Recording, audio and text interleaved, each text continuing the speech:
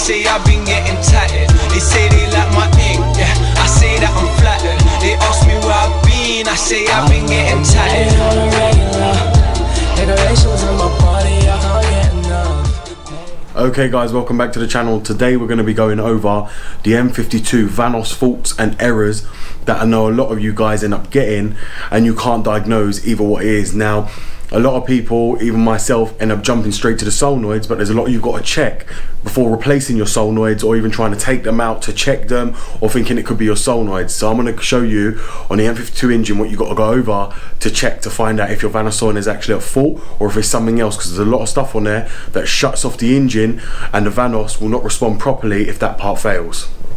Okay, so as you guys are aware, this is the N52 engine. So now what I'm going to do is I'm going to go over the problems that will stop your Vanos advancing and also retarding the timing.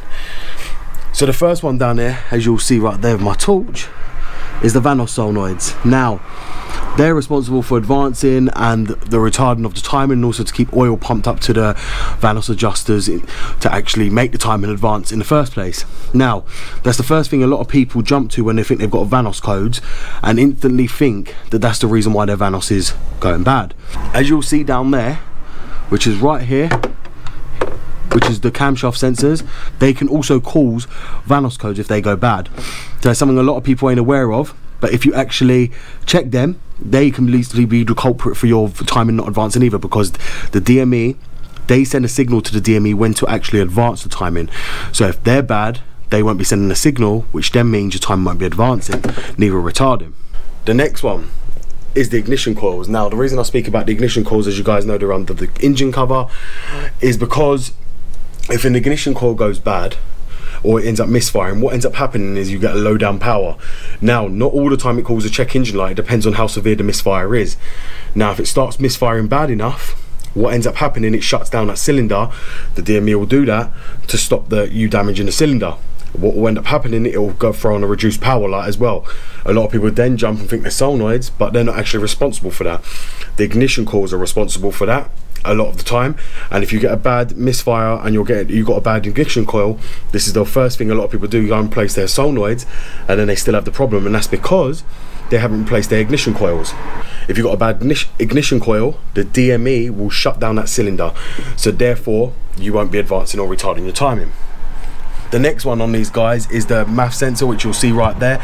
Now they're not actually known to go bad, and I haven't had any go bad in my experience on this car, but if they do go bad, I can assure you right now that will cause your Vanos error codes as well, because obviously it uses air and fuel to obviously create the power. Now if that goes bad, it's sending the DME the wrong air results. What will happen is it went throwing the check engine light and going to limp mode as well, so be aware of that one.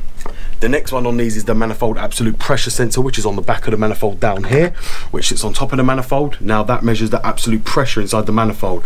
Now if that don't work correctly, your fuel will not be burning properly, because it will not be able to read the amount of air going into the manifold as well, so it won't be able to advance the timing, because the manifold absolute pressure reads the full pressure inside the manifold, and obviously it's all responsible for advancing the timing on the engine. Now I ain't known them to go bad, but I know a lot of people end up breaking them when removing the manifold on these. They end up snapping the connector on them, so be aware of that, that if you break it, it don't work, that will cause a reason why your timing won't advance either. The next one on this, guys, is the lambda sensors. Now if one goes bad, you end up with high CO2 levels. Secondly, these are known to cause misfires. They all sit down there, as you'll see, where the leads are running on the exhaust, as you can see right down there, and they do go bad, and they're known to go bad. Like I say, I haven't had them go bad on this, but you will end up getting converter codes as well if they're gunked up in oil. That can also make your car run extremely rough, and also not advance the timing, because where they're covered in oil from if you've had a crankcase failure and it's gone all into the cylinders and it's been burnt off by the plugs, they can also fail and then just cause absolute nightmare of codes, check engine lights, and they'll throw the engine into reduced power mode as well. And also if they do throw the engine of reduced power mode, obviously as you guys know, the O2 sensors measure the fuel and air mixture. They need to be on this engine. They work very well with the Valvetronic system itself, so be aware that if they do fail, that can end up stopping your time in advancing or retarding as well. It is known to do that. It's everywhere. A lot of people are already aware of that as well. The next one on these guys is the Valvetronic motor. Now as you guys know, it sits under here underneath the case. You guys know exactly what I'm on about, the Valvetronic motor.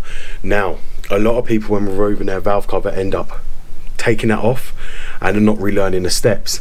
Now if you don't do that, your car will not start on some years, but if your car does start and you haven't relearned the steps, your Vanos will not retard properly, because it won't know where to sit on the eccentric shaft. It won't know when to advance time and when to retard it.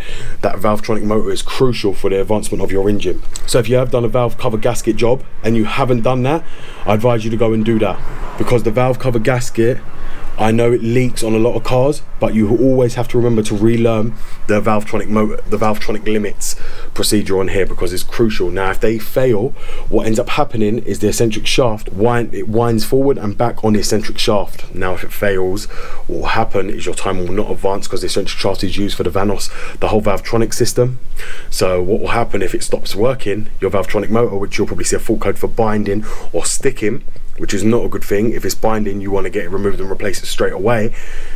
Will cause a lot of check engine lights as well, and that will also throw your whole Valvetronic system into limp mode. It will run fine, but what will happen is you'll lose the whole Valvetronic system, so your car will feel very down on power if your Valvetronic motor goes bad as well. That is responsible for advancing the timing as well, in terms of the solenoids with the eccentric shaft under there, as well as the cams.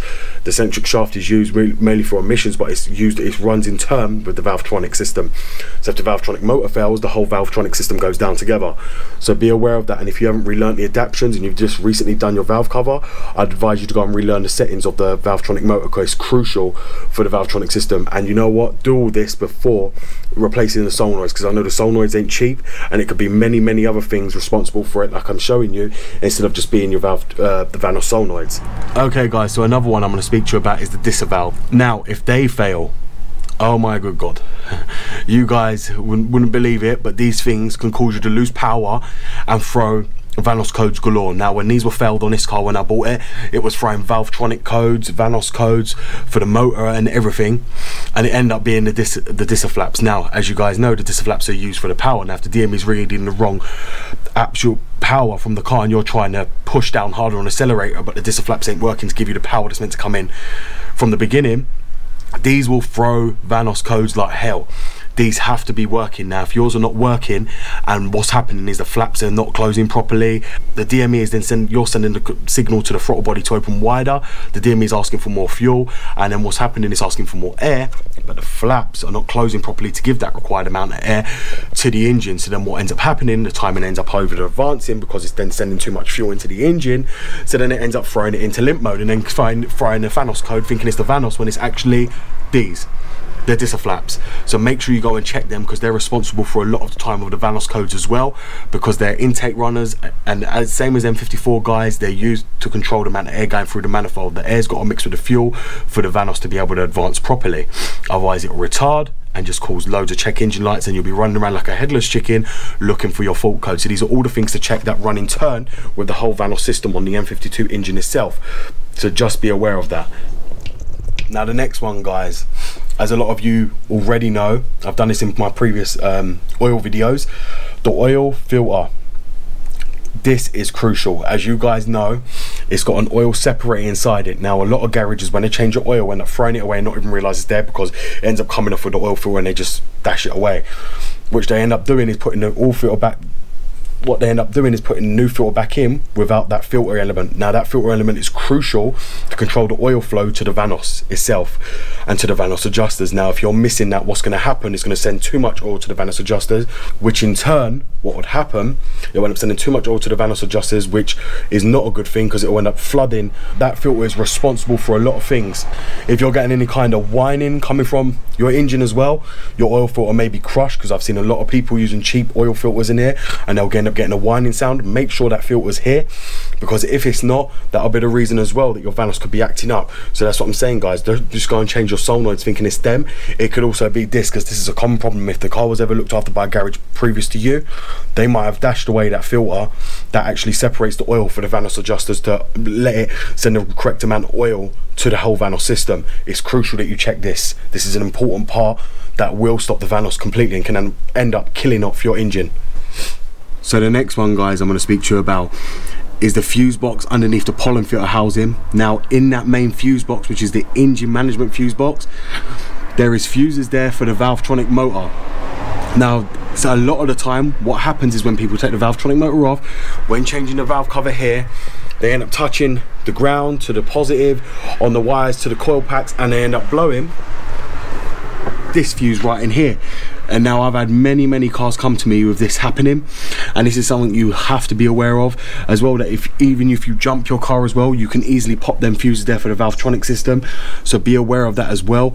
They sit underneath this pollen filter housing, as many of you are probably aware already, because if you've had water damage ECUs, you'll know exactly where the fuse box is, and them fuses there control your Valvetronic motor as well.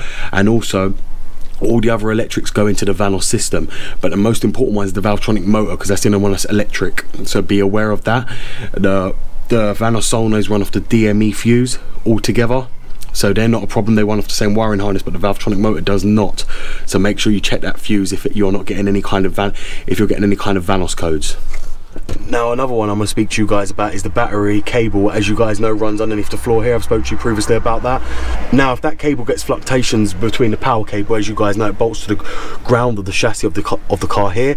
Now if that comes loose or ends up getting any kind of vibrations and comes loose, that will knock out the electrics as well for all the Valvetronic system. Now, as you guys know, the Valvetronic motor and the Vanos solenoids all run off the electrics from the DME.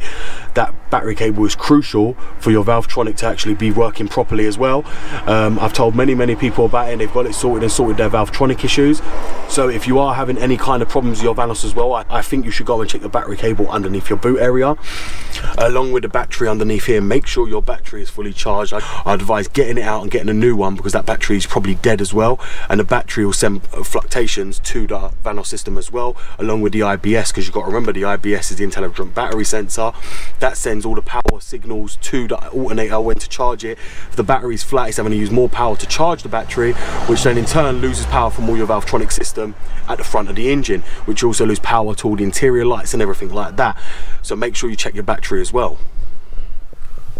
Okay guys, so you would have just seen there, I've just gone through with you all the N52 Vanos faults and codes on what can actually trigger your Vanos light and what to check before actually replacing your Vanos solenoids. Now I know a lot of you, the moment they go, you will start trying to rip them out and clean them and all this kind of stuff, which you don't actually have to do.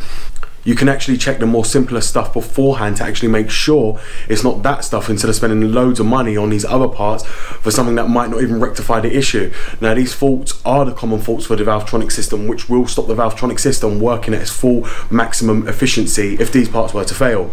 So just make sure you go and check all that. So I hope you guys enjoyed this video. If you haven't subscribed already, please go ahead and subscribe. Please like this video, because as you guys know, liking it helps get it out a lot more. This is BMW Dr. Dean here, and goodbye.